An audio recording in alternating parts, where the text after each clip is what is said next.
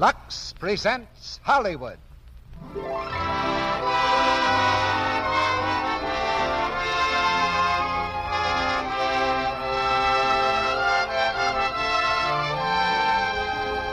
Lux Radio Theater brings you Helen Hayes and Otto Kruger in To the Ladies.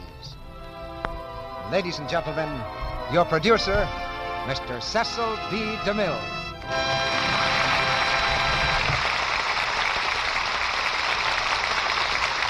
Greetings from Hollywood, ladies and gentlemen. Special greeting tonight to the ladies, and even more especially to one lady, the First Lady of the American Theater, Miss Helen Hayes. Upon her dainty shoulders, she wears the mantle of dramatic greatness, and in her slim hands she holds the key to all our hearts. We asked her to do the play To the Ladies because it was one of her biggest Broadway hits. When she arrived at our stage door for the first rehearsal, we had Otto Kruger here to greet her.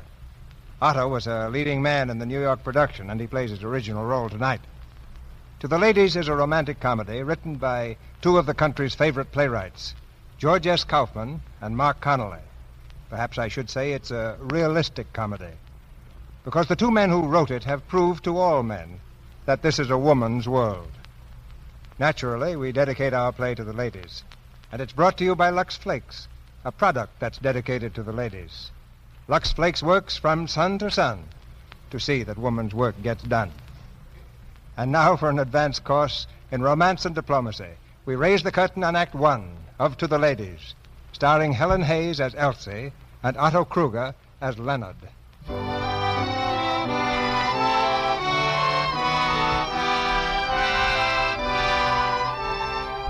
Punctuality plus neatness plus honest endeavor equals success.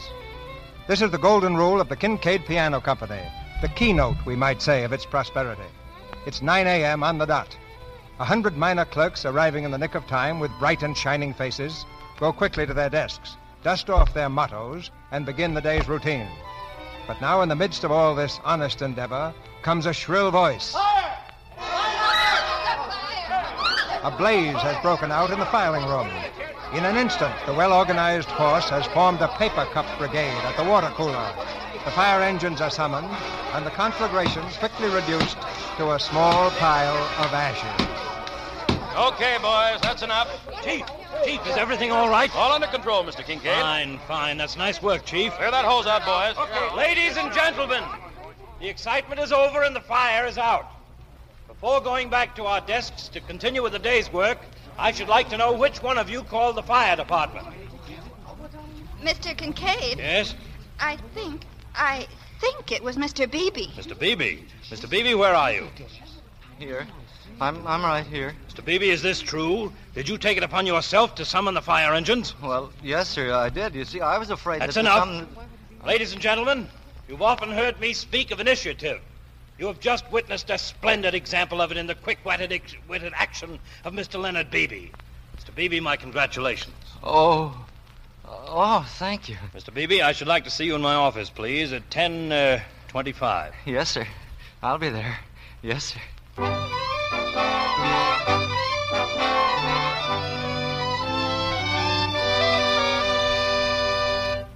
Well, go on, Leonard. What'd he say then? Well, then he said, Mr. Beebe, you're married, of course. And I said, yes, Mr. Kincaid, I'm married to the sweetest little woman in the world. Oh, Leonard. Go on, dear. Well, then he said, Beebe, the missus and I are driving down to the country Saturday afternoon, and perhaps we'll drop off and say hello to you at your place. They're coming here? Yeah, Saturday afternoon, 3 o'clock. Oh, Leonard, that's wonderful. You know what that means, don't you? I'll be chief clerk inside of a month. Oh, now, Leonard, you don't know that you will at all. Well, I know the job's vacant, don't I? And then that's the way it always begins. First, he and Mrs. Kincaid pay you a visit, and then you get invited at the annual banquet, and then you get promoted. Oh, Leonard, I hope so.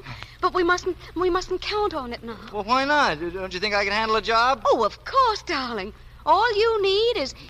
A chance. Yes, certainly. Yeah, if I'm the right man, I'll make my own chance. You remember that piece in the magazine last month? Oh. Where will you be 10 years from now? Are you taking advantage of your opportunity? You know, I read it to you. That one. Well, anyway, when he sent for me and he said all those nice things, that's where I got my work in. You see, I told him we had a Kincaid piano and that you played it all the time. Oh, you did? Yeah. Oh, Leonard, I can't get over how smart you are.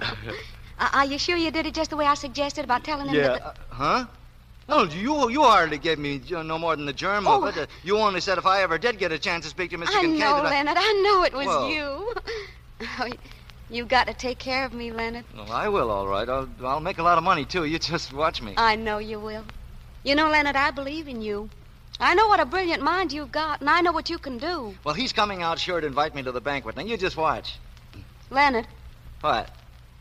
I was just thinking, we must owe an awful lot of money. Well, not an awful lot. We owe some.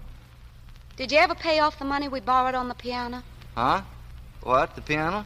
Oh, no, not quite. You're not behind on it, are you? No, just about a week. Oh, Leonard. Well, I'll take care of it Monday. Oh, Leonard. It's all that terrible grapefruit farm. That's what you're always needing money for.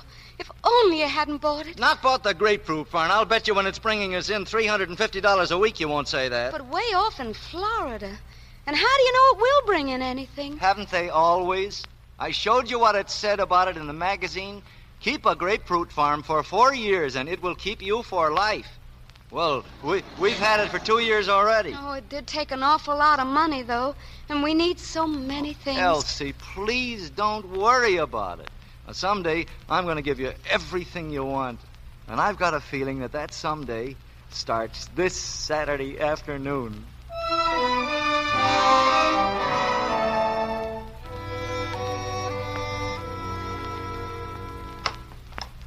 Leonard, is that you? Yeah, it's me. Hurry up, darling. They'll be here any minute. All right, look. Here are the cigars. I bought 3, just as you said. Hey, 40 cents apiece. Ooh, they're terribly expensive, aren't they? Say, you know, Elsie, I think you're wrong about not giving them something to eat. Yeah, they judge us by what we do. But not by a lot of food. No, Leonard. Well, all right, then. Well, listen, what about that bottle of champagne, then? The Christmas present from Uncle Fred? Well, what's the difference? We never get a better chance to use it. Well, I'll put it on ice. Where is it? In the hall closet, on the top shelf. You'll have to use a chair. Yeah. Be careful, Leonard. I will. Say, you know those cigars? They're genuine fleur de lis.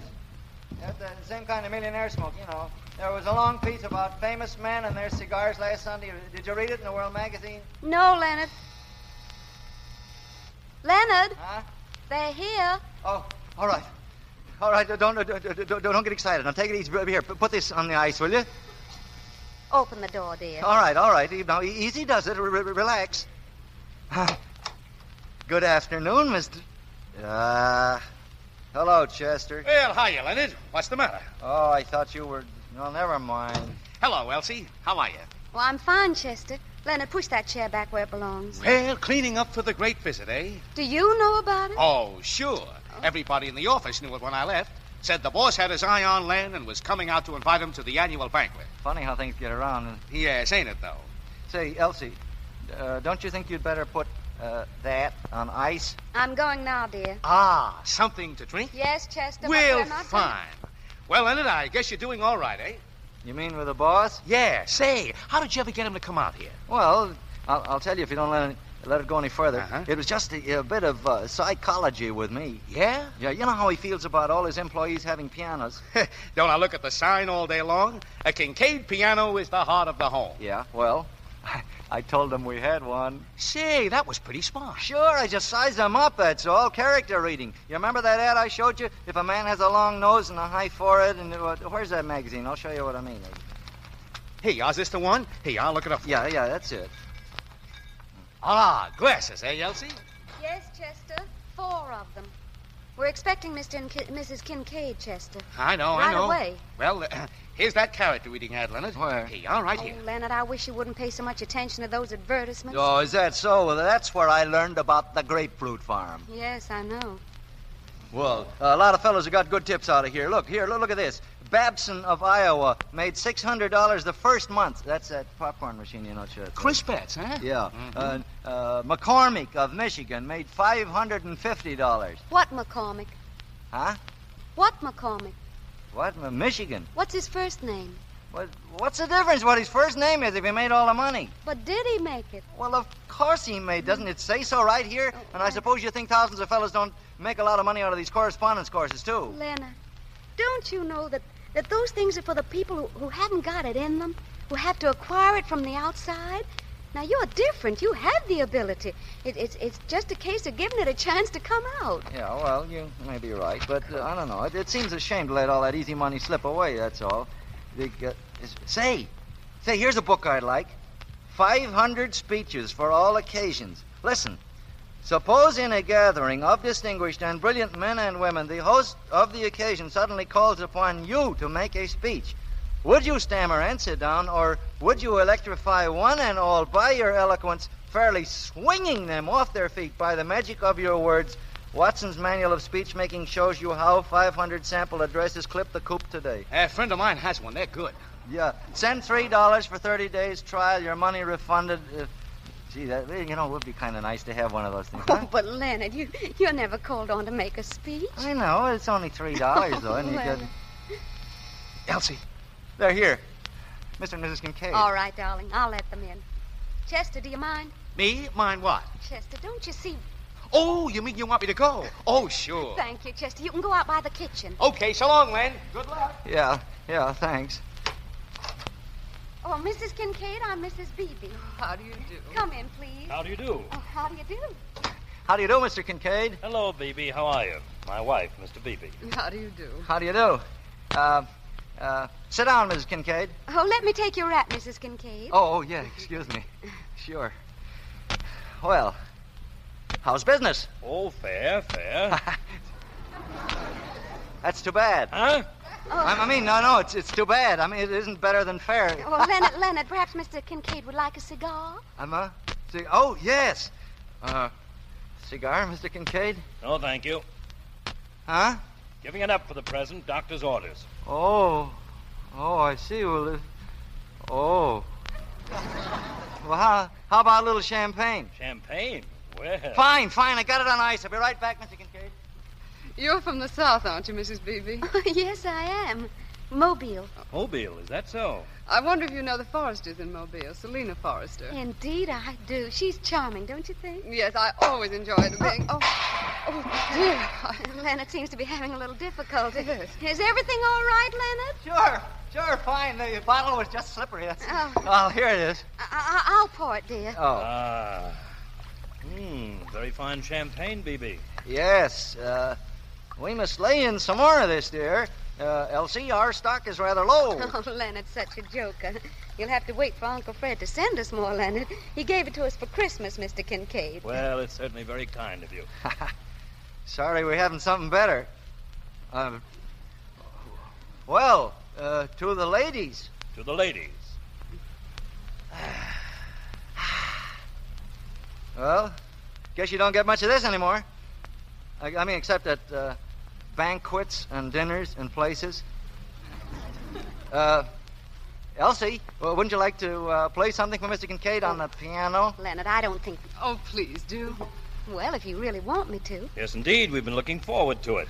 Leonard really overestimates my playing. It's pretty average. I noticed you had one of our pianos. Oh, yeah. Gives satisfaction, does it? Yes, sir. Oh, yes, indeed. We couldn't afford to have one that had to be tuned all the time. Yeah, that's the one, Elsie. Yeah, I like that one. Wait till you hear this, Mr. Kincaid. Very nice. Very nice indeed. Yeah. Leonard, will you go? What? Oh, of course. Oh, excuse me. What is it? Are you LHBB? Yes? Okay, we're here for the piano. What? We're here for the piano. Get them rollers, Jim. Okay. Oh, no. Wait a minute. Wait, this can all be fixed up, I think. Yeah? How? Oh, will you please come inside with me a minute? I'm... Excuse me, Mr. Kincaid. This way, please. Well, Tom, I haven't seen you in a long time. Mrs. Kincaid, do you mind? I'll be right back. Why, of course. Well... It's too bad, isn't it? You, truckman. You speaking to me? I am. Spill it. What is the name of your company? McAvoy Express. I don't mean that. You were sent here by a loan company, I imagine. You imagine is good. How much does Mr. Beebe owe you? He don't owe us anything. He owes the loan company $22. Well, here you are. Please give Mr. Beebe a receipt. Sure. It's worth that to find out these things. Yet I'm sorry somehow. Mr. Kincaid, I'm afraid there's been a little I misunderstanding. believe it's straightened out now. The truckman will give you a receipt for $22, Mrs. Beebe. Mr. Kincaid, you didn't... I took the liberty, yes. You ready, Myrtle? You're not going? I'm afraid that we must. Oh, wait, please, Mr. Kincaid. I know you think that Leonard's been extravagant, but he hasn't. I mean, you think he's been spending money foolishly. I'll admit I'm a little prejudiced. I don't like to see any of our young men in debt. He should think of his family, his future. Oh, but he has, Mr. Kincaid. That's just what he has been thinking about. He's been making an investment. Really? Buying a farm. Oh, is that so? A grapefruit farm in Florida. Oh. He's been saving every penny he could just to pay off what we owed on it. And then just a few days ago, he had a chance to pay off all the balance at a big reduction. The company made him an offer to, and so we borrowed $400 on the piano. But he did it to buy the farm with, and after all, that's saving, isn't it? Mrs. Beebe, there's no reason why you should feel called upon to explain to me. But there is. Listen. Oh, golly, if I could only make you understand. But, of course, you've never been poor, either of you. Mrs. Kincaid, do you understand? Well, I mean, really poor. So that a few dollars actually mattered, and you had to be awfully careful what you did with them. So that you had to plan weeks ahead, so much for each little thing, and then if something came up that you hadn't counted on and that just had to be paid, well, that meant that you had to do without something that you almost had to have to live. Well, you see, we've done that ever since we're married. Well, we don't mind being poor, you know, but then when it looks as if you've almost helped each other out of it and the chance comes, if I could only make you understand. Don't worry, my dear. It'll be all right. Well, folks, I'm sorry about the interruption. Never mind, but, baby. You ready, Myrtle? Yes. Oh, John, I forgot my bag. You... What? I said I forgot my bag. Oh, yes, dear. Here it is, Mrs. Kincaid. Thank you. Well, John? Yes, dear, in a minute. Oh, Beebe. Yes, sir? I forgot to mention that we'll expect you at the annual banquet of the personnel on the 18th. We like to have one or two of you younger fellows present, you know. Why, yes, well... That's fine. I intended mentioning it earlier, but I forgot. We want you to come too, Mrs. Beebe. Oh, thank you. I'd be delighted. And by the way, Beebe, you'll be expected to say a few words. Just anything that strikes you. Sure, what'll I speak about? Oh, anything at all, of a business nature. Well, good day, Mrs. Beebe. Good day. Good day, Mrs. Kincaid. Goodbye, my dear. I hope we can meet again sometime. I hope so. Goodbye, Mr. Beebe. Goodbye. Good day. Good day. Good. Leonard! You got it. Yeah, what happened? Well, you heard. Oh, Leonard. I know, but the piano, we've... Mr. Kincaid paid it. He did. Oh, Leonard, do you realize what happened? You're going to the banquet. Yeah. Well, sure. I told you it was coming, didn't I? Leonard. Huh? You've got to make a speech. Oh, yeah. Oh, I forgot about that. I know. The book, that 500 speeches for all occasions. Oh, Leonard, do you think you're going to need that? You bet your life. Here's the coupon. Give me a pencil, quick. Oh, here, dear. Kindly send manual of speech making.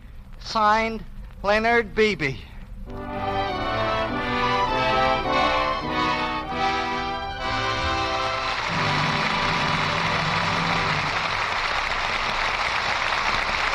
In just a moment, Mr. DeMille brings us Act Two of To the Ladies, starring Helen Hayes and Otto Kruger. During this short intermission, we're going to bring you a study in contrasts, the story of two girls. Here's popular Polly. She's dainty and jolly, as bright and as gay as a lark. Her phone's always ringing, her date book is brimming, and she's singing from dawn until dark. It's a happy day, loo-loo-loo-loo-loo-lay. But poor little Lou is gloomy and blue. She sits and she watches the clock. Life's passing her by. And she doesn't know why she's the loneliest girl on the block.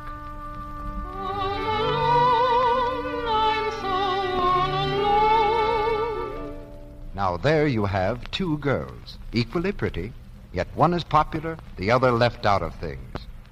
Why do things like that happen sometimes? Maybe we can answer that best by looking at popular Polly for a moment. From the crown of her head to the tip of her toes, she's neat as a pin and as sweet as a rose.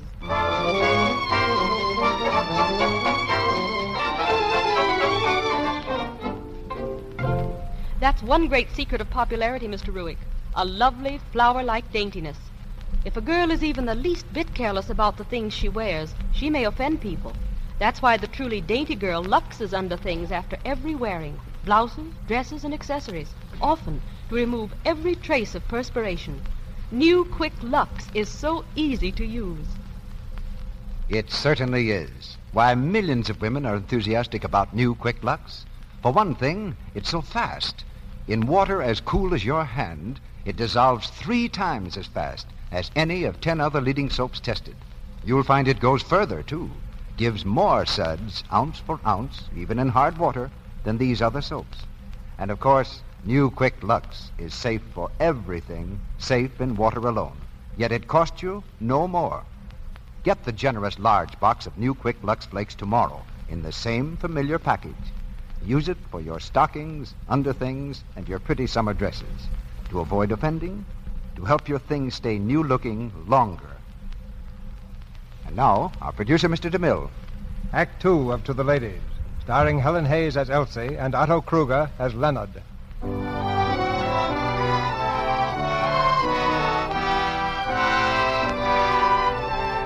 The night of the great banquet approaches rapidly. In the office, Leonard works at fever pitch, the chief clerkship almost within his grasp. But now a cloud appears on the sunny horizon, in the person of one Thomas Wood Baker, a young, ambitious fellow worker. Mr. Baker wears a supercilious smile as he stops one morning at Leonard's desk. Good morning. Oh, hello, Baker. I just wanted to congratulate you, Beebe. I hear you're going to the banquet Wednesday night. That's right. Thanks a lot, Baker. Well, I'll be seeing you there, I guess. You what? Sure, the boss invited me, too. Oh, I see. You, going to make a speech? Yeah, I am. So am I. Oh. Well, may the best man win, eh, Beebe? Yeah. So long. See you Wednesday. Yeah, see you Wednesday.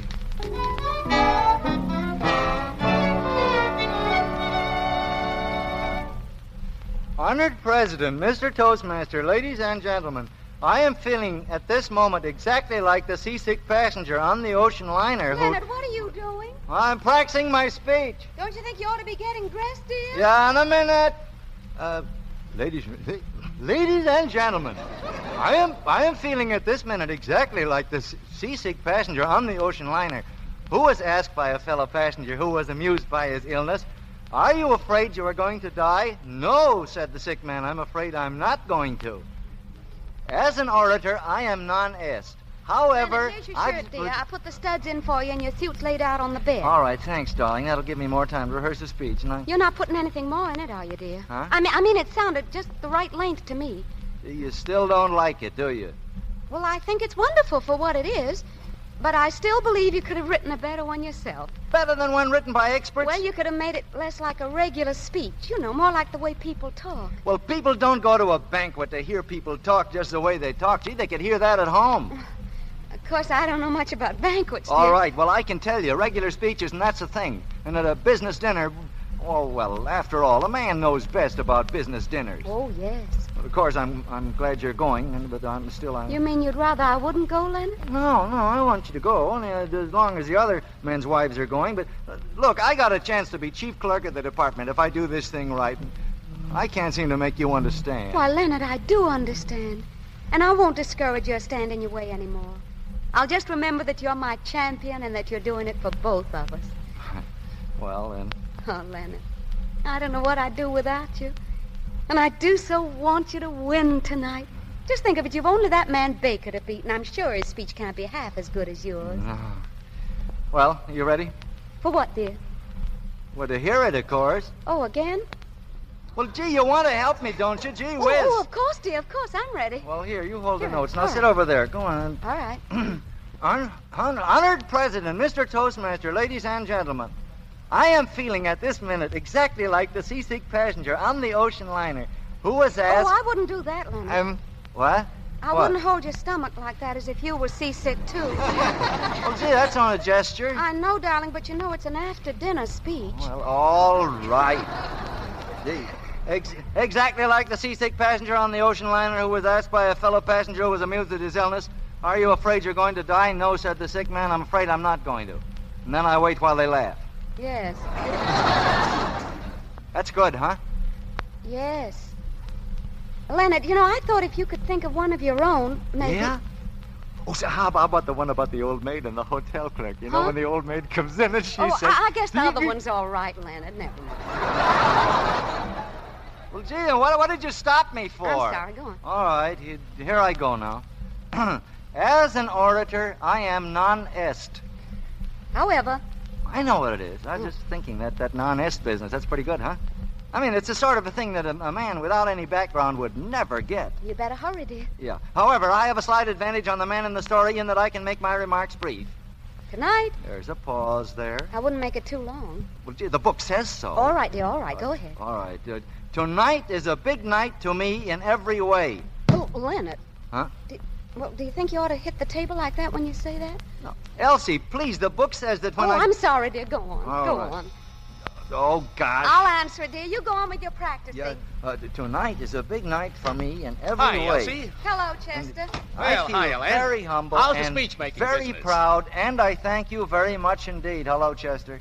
Hi. Leonard, I've got to start getting dressed. Now, do hurry, dear. Okay. Say, Chester, you didn't see the evening paper outside, did you? No, why? Well, I just thought there might be a list of the guests in it. I am feeling at this minute exactly like the seasick passenger. Yeah, what's the matter, Len? Huh? Something you ate? No, that's my speech. Oh. Like the seasick passenger on the ocean liner who was asked by a fellow passenger, "Are you afraid you are going to die?" "No," said the sick man. "I'm afraid I'm going to live." Are you pulling that one? What's the matter with it? It's corny. What do you mean, corny? Okay, take it easy. Oh, Leonard, you've got to get ready. Yeah, just a second, Elsie. Of course, that newspaper would be late tonight. Oh, listen, if you want a paper so bad, I'll go out and get one for you. Oh, would you, Chester? Oh, sure. I'll be back in 2 minutes. Thanks, Chester. Now, Leonard, you can get dressed while he's gone. I'll call for a taxi. Okay, Elsie. Elsie, I'm getting sort of nervous. Leonard. Huh? Well, there's nothing to be nervous about. You know your speech very well, and besides, I'm right there beside you. And, Leonard... What? If you don't get it, you won't worry, will you? I'll love you just the same. Always. I will, you too, Elsie. And if something does go wrong and you don't get it... Well, we'll get down to Florida and make a lot of money. Yes. Paper? There's the paper. I gotta see what it says. Leonard, let me look for it while you get dressed, will you? Here, it ought to be in the second section somewhere. Let me see it. No. darling. Here it is. Right under the advertisement. John Kincaid's son's 97th anniversary. Among those present, Mr. and Mrs. George... Mr. and Mrs. Leonard Hamilton Beebe. Oh, Leonard. There you are. Mr. and Mrs. Leonard Hamilton Beebe. What do you think of that, Oh, huh? I'm proud of Gee, you. we ought to get a lot of copies of this, huh, Elsie? Oh, Elsie. Well, what's the matter, Leonard? It's the grapefruit. The grapefruit? It's no good. What? Listen. Public loses $10 million in land swindle. Worthless farms sold through advertisement as fertile soil. Promoters arrested. Oh, Elsie. Give me that. Francis D. Stevens. That was the man's name, wasn't it? Yeah. Oh, darling. Gee, worthless. The thing we were counting Oh, on. Leonard. Leonard, listen. You know I love you and believe in you. Now, look, Leonard, this thing doesn't matter. When you've had your promotion and you're making a lot of money, well, you won't even think anything about it. Of course, it's a disappointment at first, but everybody has those. I don't care who it is. And no matter what happens, we have each other. Leonard, take me in your arms. That's right. Now kiss me. And remember that no matter what happens tonight, whether you win or lose, it makes no real difference to me. I'll win. Of course you will. Of course you will.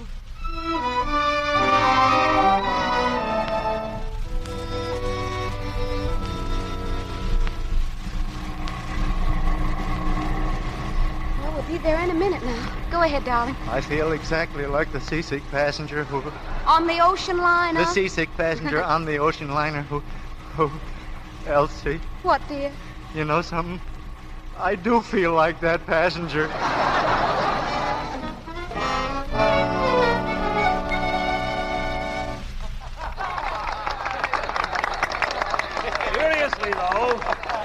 Seriously, ladies and gentlemen, I am glad to announce that moment is now at hand when our employees, particularly those who have been with us for some years, are to be recognized.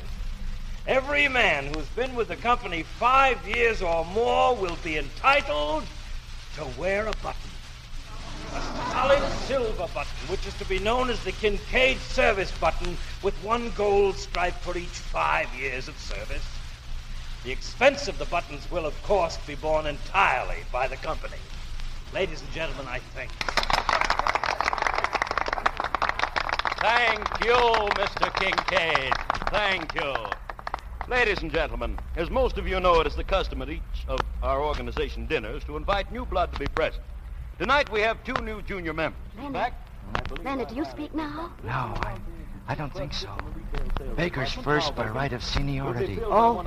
You see, he joined the company a week before I did. Gee, I wonder what kind of a speech he's going to make. Oh, don't you worry, darling. Yours will be better. Sure it will. It's got to be. Which he has served the company. And so I take great pleasure in presenting Mr. Thomas Wood Baker. Baker. Honored President, Mr. Toastmaster, ladies and gentlemen, and guests. I am feeling at this minute exactly like the seasick passenger on an ocean liner who was asked by a fellow passenger who was amused at his illness, "Are you afraid you're going to die?" "No," said the sick man, "I am afraid I am not going to." Elsie. As an orator, I am not... Leonard, be quiet. However, What am I going to do? That's my speech. You must have used the same book I used. Oh, Leonard, you'll just have to think of something else. I can't think of anything. My mind's a blank. Leonard, pull yourself together. You've got to say something. No, I want to go home. No. We'll sneak out the back door, Elsie, please. No, Leonard, no, we're not going to leave here. Now, you can't leave here. No, You can't. Elsie, I'm sunk. I'm sunk. of a man in my position, and hope that with the continuation of the teamwork shown in past years, it will grow and flower in strength and achievement. I feel very humble and very proud, and I thank you very much indeed. Thank you, Mr. Thomas Wood Baker. And now I'm going to ask the second member of the younger generation to say a few words. A young man of great promise. Ladies and gentlemen, I take pleasure in introducing Mr. Leonard Hamilton Beebe. Ladies and gentlemen, Mr. Beebe and I have prepared a little surprise for you tonight. Just about the middle of the afternoon, this very afternoon it was, Leonard suddenly got laryngitis. He does it once in a while. And it was all he could do to speak above a whisper. He's feeling a little better when he got here, but he was afraid he wouldn't be able to be heard if he spoke himself. And so he gave me the list of what he was going to say. Didn't you, dear? Yeah, dear, I did. So, ladies and gentlemen, if you don't mind, I'll deliver Mr. Beebe's speech just the way he was going to deliver it. Do you mind? Thank you. Thank you. Well, Mr. Beebe wants me to say that what he was going to talk about was sanity. He refers to a spirit that's coming back into the business world after having been gone for a long time. A spirit we've got to recognize and hold on to. I mean, he means that after a good many years of dilly-dallying and theorizing about how to get a little humanity into business, today we're actually just going ahead and getting it there instead. It seems to me that about everybody in the world has written a book or designed a chart that'll show you how to strengthen character by mathematics or get a personality by mail or make friendships according to science. A good many people have apparently been trying to find human nature all laid out and classified in textbooks and on maps. Now, Mr. Beebe knows he's pretty young, but he's been able to observe that these theories are wrong. He's been able to observe that a businessman, a big businessman like Mr. Kincaid, can be just as simple and human in the way he runs his business and selects his employees as anybody, and he doesn't need to lose anything by it. The trouble with most businessmen today is that they're too busy looking for some kind of a machine that'll attend to business for them. Now, John Kincaid has shown you how to get away from all that. He's shown you that there are still such things as understanding in business. And that simple, maybe old-fashioned ways of doing things are just as efficient and maybe a little more so than all your psychology and your applied what-do-you-call-it and things like that. Now, why don't you follow this example? Go in for business. Go in for it all you want to. But for heaven's sakes, try to be a little bit human. That's about what you wanted me to say, wasn't it, dear? Approximately, yes.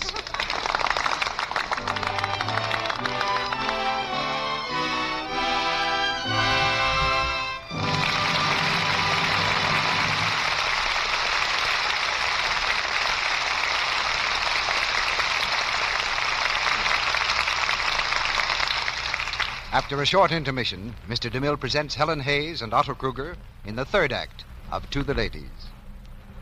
While we're waiting, here's more news about the 6 beautiful Allure teaspoons which the makers of Lux Flakes are offering you right now in cooperation with the International Silver Company, the world's largest silversmiths. It's such a magnificent bargain. Only 50 cents and the top from a large-sized box of Lux for all 6 spoons. And they're the famous original Rogers silver plate. Everyone who sees this silver is delighted with it. For example, here is what Mrs. Marion Beaver of Dallas, Texas writes. The Allure design is absolutely lovely, and I know the quality of original Rogers silver plate is just about tops. I showed my spoons to some friends this afternoon, and now they're sending for sets, too. And this is what a young bride writes. We're both delighted with the beautiful Allure teaspoons. We can't afford to spend much on a set of silver, but the Allure pattern is such a wonderful bargain, we're planning to complete the set from the list which came with the spoons. Remember, this design is exclusive with us. You can't buy it at any store. So send for your 6 teaspoons now while the offer lasts. Buy the thrifty big box of Lux Flakes tomorrow. Tear off the top and mail it with 50 cents in coin. Please don't send stamps. And your name and address to Lux, Meriden, that's Meriden, Lux, Meriden, Connecticut. You'll receive your 6 teaspoons promptly, together with a complete list of all the other pieces available in the Allure pattern. This list includes the smart new Viand knife and fork, with shorter blades and prongs and longer handles, which are so tremendously popular right now. They're so beautiful, I know you'll want to send for them, too. The list tells you how. So send for your 6 Allure teaspoons tomorrow. Mail the large box top with your name and address and 50 cents in coin to Lux, Meriden, Meriden, Lux, Meriden, Connecticut. This offer is good only in the United States. We pause now for station identification. This is the Columbia Broadcasting System.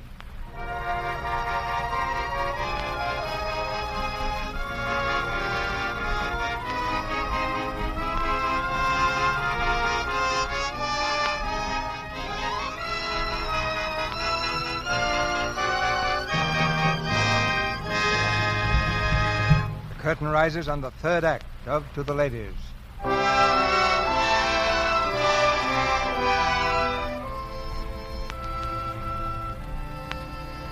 The days pass slowly as Leonard and Elsie wait anxiously to hear the results of the banquet speech.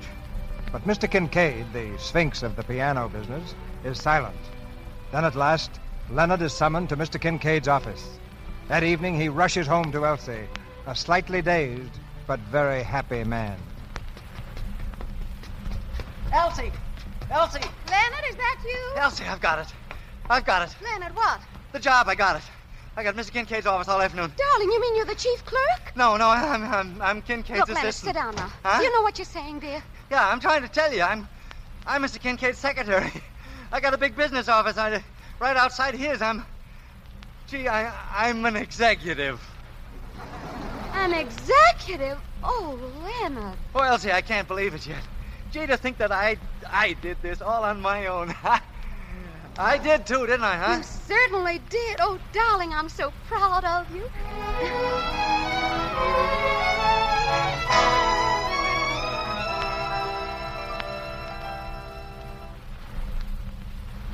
Now, let's see. Where was I, Miss Fletcher? Memo to Mr. Tillison, Ray Mailing Department. Ah, yes. Now, take this, please. Mr. Toohey now has 12 girls in the mailing department, but believes with me that men not only could do the work better, but much more quickly than women. Paragraph there. And as you know, we believe, as a general rule, women are not so capable as men in business. Signed, L.H. Beebe. Now, let's see. That's all. Yes, sir. Oh, Miss Fletcher. Yes, sir. You were going to remind me that I have a conference at 3 o'clock. Yes, sir. I will. Well, I'll remind you of it again. Come in. Oh, come in, Elsie. Hello, Leonard. I'll be with you in a minute, dear. Yes, dear. Just take a seat there. Oh, Leonard, it's awfully nice. No, just an office. Miss Fletcher, I'll have some more dictation for you later. Thank you very much. You're welcome. Miss Fletcher's my secretary. Leonard, it's all just wonderful. You like it? Mm-hmm. You look too cute for anything. Huh? Oh, Leonard, I knew you'd do it, and you have. Well, I didn't do it all. I mean, you helped. Oh, I did not, Leonard. Oh, yes, Beebe. you did. You helped a lot. Oh, Leonard. I couldn't have done it without you. Oh, you could, too, I couldn't. Well, we'd say we did it together, huh? Together. Yeah, just you and I. And that we'll always be partners together and... help each other. And you'll go on up and up. Yeah. Yeah, I'll be a partner someday. Oh, hello, Elsie. Hello, Chester. Are you in this office, too? Isn't that nice? He isn't in here. Say, Len, that new efficiency fellow, what's his name? Mr. Benchley? Yes, Benchley. Well, he wants everybody to fill out another one of these slips. Home address, telephone number, and favorite sport, if any. All right, just leave it on the desk there. Now, let me see. Elsie, it's going to be about 10 minutes before I can go to lunch. Would you mind waiting downstairs for me? Oh, no, of course not, dear. Oh, I really didn't think you'd be so early, dear. Oh, it's all right, wouldn't really. I'll see you downstairs, Leonard. All right, dear. Say, where's Miss Fletcher? I've got to give her one of these. She'll be right back. Hiya, Baker. Hello. Mr. Kincaid in? What? Is Mr. Kincaid in? What do you want to see him about? Is he in? You've got to tell me your business. Who said so? I did. See that light? He's in conference. It's about the new Rio de Janeiro representative, and it's important. So you can just wait. Listen, I want to see the boss. You can't order me around like a... Now, just a minute, Baker. Who do you think you are, anyway? You think you can get away with murder all because you wrote a speech. And even then, you had to have your wife say it for you. Oh, yeah, that's your story. And if you ask me, it wasn't much of a speech either. Is that so? I think it was rotten. Hey, now listen here, Baker. Chester, you keep out of this. And let him say it was a bum speech. I will not. Now listen, Baker. Chester, you don't know what you're talking about. I thought it was good. What do you know about that? Well, Chester, for the love of Mike, will you... You didn't even hear it. Is that so? Well, I heard him rehearsing it. No, you didn't. I never made that speech. You never heard me at all. I did so. You did not. I did so. I remember it myself about the seasick passenger. That one you got out of the book. What? Seasick passenger? I tell you, he doesn't know what he's talking about. I threw the speech away. What else did he say? Something about how he was non-est as a speech maker? You know darn well he did. Say, what are you trying to do? I didn't say anything of the kind. That was all thrown away, and if you say it wasn't, I'll bet... Oh, I'm on. You had to have your wife save you. Went and got promoted on something his wife did. I tell you, it's a lie. I never was going to make that speech. I wrote a whole new one. You did not. You were going to make my speech, only I made it first, and your wife had to save you. Laryngitis. I certainly a yellow streak. That's why on the spot. May I inquire what this is all about? Oh, Mr. Kincaid. Well, you see, Mr. Kincaid, he wanted to... I'll tell you, Mr. Kincaid. Beebe never wrote that speech his wife made at the banquet. The one you promoted him for. He didn't have a thing to do with it. He wasn't able to make one himself, so he got his wife to do it for him. You may go, Baker. Yes, sir. You too, please. Huh? Me? Oh, sure. Well, I'll take it. No, I'll take it myself. Hello? Oh, you mean about the Rio appointment? No, I haven't made up my mind yet. Maybe Mr. Fernandez. I'll let you know. Phoebe? Yes, sir? I hope, of course, that Mr. Baker was mistaken, but I shall expect you to tell me the truth. You did write the speech that Mrs. Beebe delivered at the dinner? Didn't you? Phoebe, this is a very serious matter. Am I to understand that you have been deceiving us? Well, it wasn't exactly that way. You see how it came up. Did you or did you not write that speech? No, sir. Your wife did it all? Yes, sir. Baby, this is regrettable, but my duty is clear.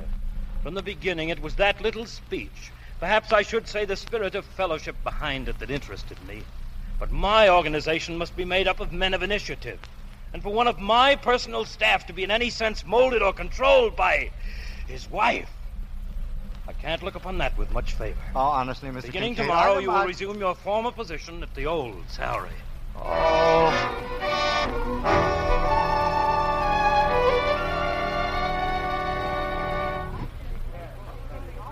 3rd floor, going up. Leonard, here I am. Can we go to lunch now, dear? Elsie, I came down to tell you Leonard, what's the matter with you?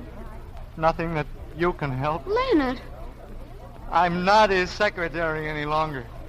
I'm going back to the old job. What? Oh, Mr. Kincaid, he found out about, the speech. Oh, Leonard. Oh, Leonard. Oh, Elsie. Don't you care, dear? You know I'm standing beside you, don't you? Yes. You're standing beside a clerk. Oh, Leonard. Kincaid was right. That's all I am. Even if I had gone right up the ladder, everybody thought I was a big success. I'd know they were all being fooled. Underneath it all, I'd still be just an ordinary, everyday clerk. Oh, Leonard, you mustn't say that. I'm sure you'll get that job back again. Now, you're not to worry. Well, not worry. Well, when he just... No, let me talk to Mr. Kincaid, and maybe he'll change his mind. Oh, Elsie, you mustn't, please. He might. You can't lose anything by it, No. Leonard. Now, you wait right here while I go... Oh, no, Elsie, please, wait. Elsie.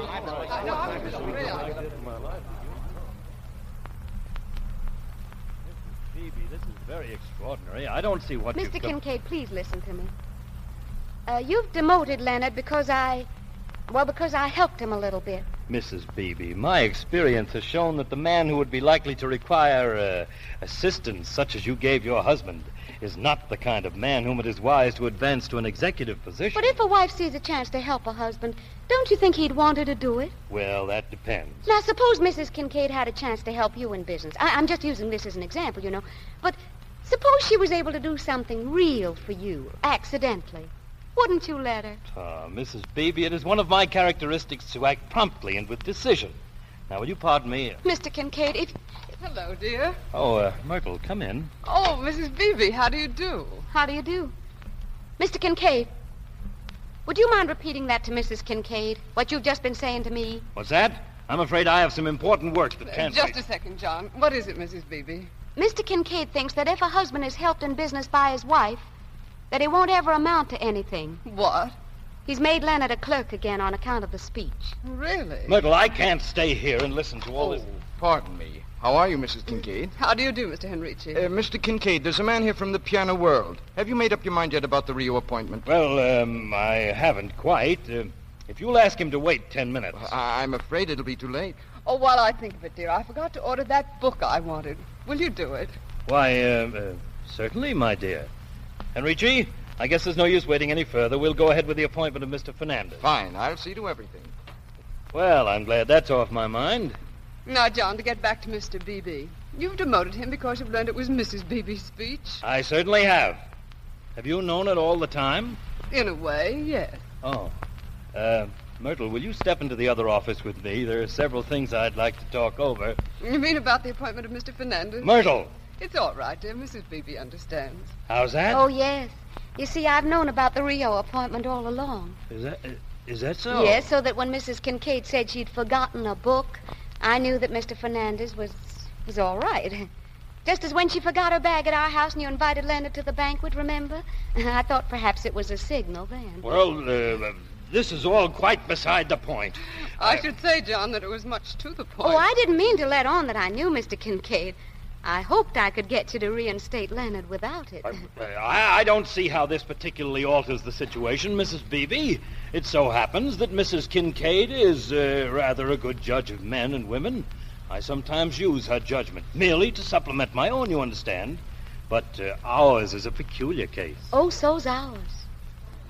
Oh, Mr. Kincaid, if you only knew it, why, nearly all the men you meet are just like you and Leonard. They don't let you know it, of course, and I suppose sometimes they don't even know it themselves. But somewhere in back there's somebody, a wife or somebody, who's helping them all the time, either giving them encouragement or perhaps doing real things like Mrs. Kincaid. Well, nearly every man that ever got any place has been married, and that just can't be a coincidence. Well, what do you think of all this, Myrtle? Well, suppose we have Mr. Beebe come in. I'm sure things could be arranged. Very well. I I'll ring for him. Thank you, John. Oh, I'm so grateful, Mrs. Kincaid. Now, just a minute. I'm not bound to abide by Mrs. Kincaid's decision. No, but you always do. On the contrary, I do not.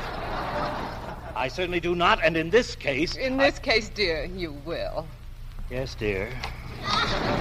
Did you ring for me? Come in, Beebe. Yes, sir? Beebe, I have felt from the beginning that you were a valuable man. Huh? This was all just a test. Well, I mean, I have always intended that the position in here should be yours permanently. Oh, yes, sir, but I'm sure that I've... Elsie... It's all right, dear, it's all right. Beebe, suppose we step inside and talk it over. Yes, sir. But, well, there's something I want to say first. Yes, Leonard? Elsie, this was all your doing, and I want Mr. Kincaid to know it. Why, no, it wasn't, Leonard. Yes, it was. But things are going to be different from now on. I'm going to make them different. If you'll help. But you may not need me. Oh, yes, I will. Always. Coming, Beebe? Yes, sir. I'll be late tonight, Elsie. All right, dear. Mrs. Beebe, I hope that any information about things that you may have picked up won't go any further. No, indeed, of course not. Thank you. Not unless... Yes, I understand.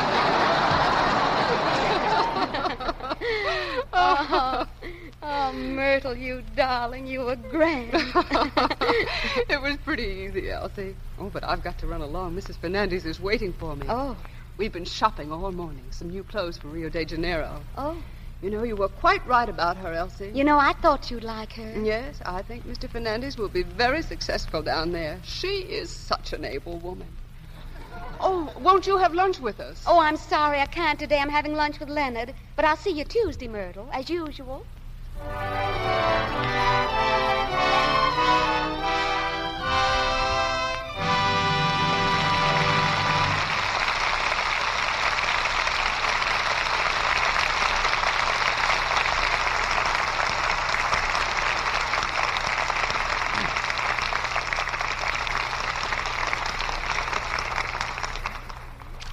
In just a moment, Mr. DeMille brings our stars back for their curtain calls. But first, listen. Last call. Last call. Last call. That's a warning, ladies, that this is the last time we can tell you about the great bargain offer we have for you. The 6 handsome Allure teaspoons in original Rogers silver plate for only 50 cents and the top from a large box of Lux Flakes. That's about 9 cents a spoon, a value you run across once in a blue moon. It's too good to miss. So take down these directions now. First of all, buy a thrifty large-sized box of Lux tomorrow. At the same time, ask your dealer for the handy order blank, or just send your name and address on a piece of paper and the top from a large-sized box of Lux with 50 cents in coin, no stamps, please, to Lux, Meriden, Meriden, Lux, Meriden, Connecticut. Every piece is so exquisite, you'll treasure it always. And remember, this silver is guaranteed original Rogers silver plate. In fact, a written guarantee comes with the silver, which says, in part, every piece of silverware bearing the name William Rogers Manufacturing Company is guaranteed to give satisfaction in family use and will be replaced without charge at any time it does not conform to this guarantee. Beauty, service, and a wonderful bargain. That's what you get in these spoons. A list of all the pieces available in the exclusive Allure pattern comes with the spoons. Now, you can get as many sets as you like, but for each set, send another 50 cents and another large box top with your name and address to Lux, Meriden, that's Meriden, Lux, Meriden, Connecticut. Now, don't put this off. Do it tomorrow. Sorry, this offer is good only in the United States. And now Mr. DeMille is bringing our stars to the microphone. It's been 2 years, and that's much too long since Helen Hayes took our last curtain call in the Lux Radio Theater. But all is forgiven as she returns now with Otto Kruger. Oh, thank you, Mr. DeMille. I enjoyed being here so much. You know, whenever we take a play on tour, the audience in each city seems like a group of old friends. It takes months to see them all, and yet here in the Lux Radio Theater, we meet them all in one night. Well, Helen, we all know how these audiences feel about you. But as for myself, it's been a great pleasure being with you in the play again. I hope your next reunion will be here. Which reminds me that along toward the end of each theatrical season, there's one thing that everybody wants to know about Helen Hayes. CB, I'm going to take the words right out of your mouth. What are you going to do next season, Helen? I'm playing Shakespeare for the first time, Otto. The Theater Guild's production of Twelfth Night in New York. We open in October, I mean. And we'll keep an eye open for another play that will bring you back here. Oh, thank you, Mr. DeMille, and good night. Good night, CB. Good night. Good night. And a parting toast to the ladies.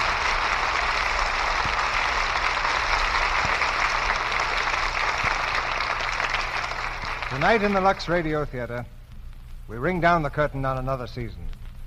And we're going to lift 8 weeks out of the calendar for a breathing spell and prepare for another year of the finest plays and players in the land.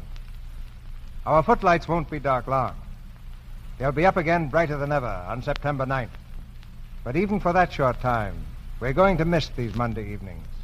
We're going to miss the excitement of the last dress rehearsal, of the call boy's rap on the dressing room door, his tense voice calling, 5 minutes, 5 minutes. Then the silent flash that says, we're on the air. And the music and the applause. Applause that echoes your applause in millions of homes. Most of all, we're going to miss you. And we sincerely hope that you'll miss us. During this past season, you've been a generous and I hope a happy audience. The kind that actors love to play to. And we'll keep on working for the approval you express to us in your letters and by your loyalty to our product, Lux Flakes and Lux Toilet Soap. The millions of you who sit in front every Monday night, row after row from Hollywood to the farthest corners of America, have made this a truly national theater, a theater of the people, for the people, and actually by the people. For you are the real producers of all our plays. Now our country is passing through times that call for serious thought. More than ever, the American people need unity, need their traditional unity of a single family. And I believe this National Theater is living proof that unity is an American characteristic. Millions of people sharing the same program, expressing the same likes and dislikes.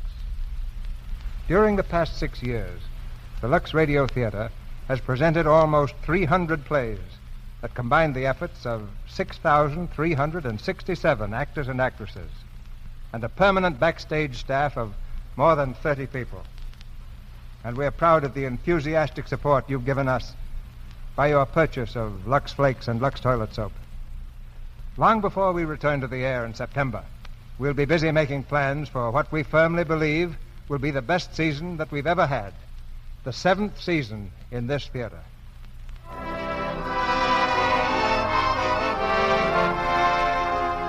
Now, to all our listeners, wherever you may be, our sponsors, the makers of Lux Flakes and Lux Toilet Soap, join me in wishing you a happy summer.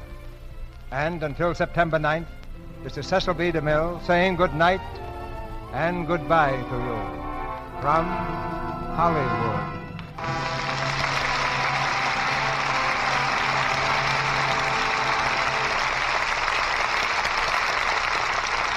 Heard in tonight's play were Arthur Q. Bryan as Kincaid, Edward Marr as Chester, Gloria Holden as Mrs. Kincaid, Tristram Coffin as Baker, Lou Merrill as Toastmaster, Stanley Farrar and Wally Mayer as Truckman, and Ann Tobin as Miss Fletcher. And here's news about 2 new radio programs from our sponsor, which go on the air next Wednesday evening. A solid hour of fun over the Columbia Network. The first half hour will be the air debut of Meet Mr. Meek. The second half hour, Uncle Jim's Question Bee. Now, if you're thinking about vacations, don't miss the first Mr. Meek program. It's an hilarious story of his own vacation, which his domineering wife, Agatha, and his worthless brother-in-law, Louis, tried to plan for him. So, meet Mr. Meek and stay tuned in for the sensational Uncle Jim's Question Bee next Wednesday evening. See your local paper or radio magazine for time and stations. Our music was directed by Louis Silvers, and your announcer has been Melville Ruick. This is the Columbia Broadcasting System.